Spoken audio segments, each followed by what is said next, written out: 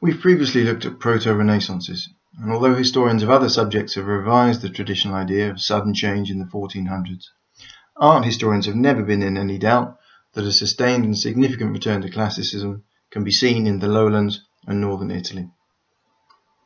The Renaissance flourished in those areas primarily because of the economic conditions there, capable of sustaining scholarship and patronage of art. These areas represented the largest concentrations of population in Europe, largely owing to their access to northern European and eastern Mediterranean trade routes, respectively. Despite the limitations of a model which accounts for historical change in terms of a change in the economic base and resulting change in the cultural superstructure, it's fairly clear that the period represents a decline in the older feudal society, owing to a rise in the mercantile classes. With new patrons come demands for new types of art. This graphic represents with the mnemonic began the causes of the Renaissance. B, the Black Death, killed between a quarter and a third of the population of Europe, and the resulting limited supply of, and hence increased demand for, surviving craftsmen allowed them to organize themselves into guilds to represent their newfound prestige and independence. The session on medieval art looked at E, which stands for the earlier Carolingian, Ottonian, and 12th century Renaissances. G, the Great Western Schism from 1378 to 1417, with the continuation of the Avignon papacy but a rival second pope in Rome, was part of the decline of the feudal power of the Church. We've also previously talked about the preservation of classical texts, particularly Aristotle, in the Islamic world, and their reintroduction into Europe through Sicily and Spain. As a further impetus, Plato was reintroduced to Europe by classical scholars fleeing the Islamic invasion of Constantinople, and translated from Greek to Latin by the Medici. Also, new examples of classical sculpture and painting were unearthed by building projects throughout the period, such as low and high relief sarcophagi, or more famously and later the House of Nero and the Laocoon sculpture group. This work by Tommaso di Ser Giovanni, called Masaccio, represents one of the earliest works using a unified system of perspective. Orthogonals are the lines of straight edges, for example of a building, receding to the horizon, and are represented in the diagram on the right. In classical works, the orthogonals receded but did not meet in one point. In Masaccio's work, they all meet in one point at the base of the cross. And there were various mathematical formulae for determining the position of regularly spaced lines running across the picture frame. In Masaccio's work, this can be seen in the gradual diminution of the intervals of the coffered ceiling as they recede. Often, the perspectival scheme will converge on Christ to represent his infinite nature, as in Da Vinci's Last Supper. In Masaccio's work, this is still true, but the infinite vanishing point has been lowered to Christ's feet, so as to be at the eye level of the viewer and strengthen the illusionism of the work. Masaccio's Trinity includes a memento mori, or reminder of death, as a contrast with the eternal life of salvation. The tomb at the base of the work has an inscription which reads, "That which you are now, I once was.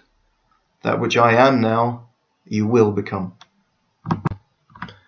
Renaissance naturalism was aided in the north by the revival of classical oil paint instead of egg tempera, an egg yolk based paint, as oil allowed for much greater detail. In this work in Ghent Cathedral by one of the earliest artists to use oil paint, Jan van Eyck, finishing the work started by his brother Hubert, the detail that we can see in the fabric enlarged on the right, along with the observation of the detail of God's hand, shows what can be achieved with the new technique. The fabric shows a pelican and grapevines, both a reference to the Eucharist, which is appropriate for an altarpiece in front of which Mass would have been performed. The polyptych, an altarpiece with many wings, represents the theme of the adoration of the mystic Lamb, which can be seen in the lower central panel. The top level's central triptych from left to right represents the Virgin, Christ, and John the Baptist, with an angelic choir and Adam and Eve on the flanking panels. On the bottom row, the leftmost panel of the Just Judges is a post-war copy from a photograph, as the original panel was stolen in 1934. The Just Judges are the beginning of a procession of people coming to worship the mystic lamb, mentioned in the Gospel of St. John, chapter 1, verse 29, Ecce agnus Dei qui tollit peccatum mundi. Behold the Lamb of God who takes away the sins of the world. To the right, ahead of them in the procession, are the Knights of Christ, and in front of them, in the main panel, martyrs, saints and prophets. This work, known as the Arnolfini Portrait, also by Jan van Eyck, is in the National Gallery, London. We can observe in the floorboards, window and bed receding orthogonals, but they do not in fact converge on one central vanishing point, as with Masaccio's Trinity. The use of oil paint has allowed a wealth of iconological detail, including a cherry tree, oranges, a mirror with scenes of the Passion of Christ in its frame, a conspicuous signature by the artist, a single lit candle, and a carving of St. Margaret on the bedpost. But what do all these details mean? Panofsky's famous analysis posited the idea that the work was a visual marriage contract, and resulted in the work being called the Arnolfini Wedding. However, in 1997 it was proven that the work could not have represented the marriage of the subject identified by Panofsky. Rather, one of two different Arnolfinis were represented. The wife of one of them had already died, which would require a radical reinterpretation of the iconography. So, back to Italy and egg tempera. Vasari tells us that Paolo Uccello, the artist, was so obsessed with perspective he would wake up his wife in the middle of the night to talk to her about it. In this work from the National Gallery, London, he's arranged the lances and dead bodies in parallel on the field of the Battle of San Romano so as to demonstrate orthogonals. The piece is one of a triptych, the other two works being in the Uffizi and the Louvre. In the battle between Florence and Siena, the condottiere, or mercenary general, Niccolo Tolentino, of the victorious Florence, is seen in the foreground. The historian Kenneth Clark saw in the scale of the architecture of the Pazzi Chapel as a reflection of the idea of the ancient Greek philosopher Protagoras, who saw man as the measure of all things. The pilasters, which are columns embedded in a wall using grey pietra serena and Corinthian capitals, are classical in origin, and Clark saw this as a profoundly humanist sacred space, with all elements of the earlier Italian Gothic removed. Although originally attributed to Brunelleschi, the architect of the Dome of Florence Cathedral, the involvement of other architects has been suggested.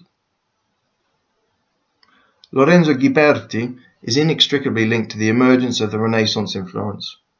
Although these doors, the gates of paradise, for the east of the baptistry of the Florence Cathedral, were completed in 1452, Ghiberti's involvement with the baptistry doors dates from 1401, with the commission of the north doors completed in 1424. The bronze panels are executed in relievo schiacciato, or flattened relief, and Ghiberti's genius of design lies in his mix of the drawn line, used in the background, with high relief sculpting of the protruding architecture and the figures in the foreground. Andrea Mantegna's perspectival ceiling fresco, in the middle of the ceiling of the Camera degli Sposi, the Room of the Wives, in the ducal palace of the Gonzaga family in Mantua, is particularly interesting as an isolated example of a pure di sotto in su, or from down to up, perspective, whereby the perspective recedes vertically away from the viewer instead of towards the horizon. And this style of perspectival ceiling will become incredibly influential in the following 2 centuries. This triptych altarpiece, commissioned from the Flemish Hans Smemling by the Welsh diplomat John Donne, is a very useful way of exploring common attributes of altarpieces in the period. The Fourth Lateran Council of 1215 promoted transubstantiation, and therefore the use of the altar, and consequently the use of altarpieces, in order to represent the Eucharist as the body of Christ. Accordingly, we see the Christ child on the lap of the Virgin here. There are saints with the patron's name, John the Baptist in the left wing, John the Evangelist, with the poison chalice that failed to kill him on the right, with the poison represented by the worm above the chalice. Catherine of Alexandria is represented by the wheel in the distance behind her, as she was martyred on a wheel. St. Barbara on the right by the tower she holds, representing her place of imprisonment. In front of St. Catherine is the patron John Donne, and to the right of John the Baptist, peeping round a corner, is Hans Memling himself. Leonardo da Vinci, Michelangelo, and Raphael represent the three greatest Italian artists of the High Renaissance, each for their own individual developments. Leonardo da Vinci's earlier works developed the technique of using figures in a pyramidal formation to represent three-dimensional space. He used a sfumato, or smoked, technique, whereby the gradual gradation from light to shadow to represent flesh resembles the blurred edges of soot on the surface. He was a close observer of nature, differentiating plants and geological features. All of these techniques are represented in his altarpiece, the Madonna of the Rocks, in the National Gallery, London, a replacement for the earlier rejected commission, now in the Louvre, which makes an interesting comparison. Nativities were sometimes portrayed in caves, owing to an ambiguity of translation from the Greek, and the Arundel Codex of Leonardo's notebooks describes Leonardo's mixed feelings of fear and curiosity when at the entrance to a cave in the mountains. And this parallels our relationship with the divine infinite. Is our finite nature engulfed in it? Or is the infinite awakened within us? The book of Revelations refers to the second coming of Christ after a time and half-time, which many just before 1500 interpreted as signalling the impending apocalypse. This led to a radicalization of religion, as with the fanatical preacher friar Savonarola, who exhorted the citizens of Florence to burn art in a bonfire of the vanities in the town square.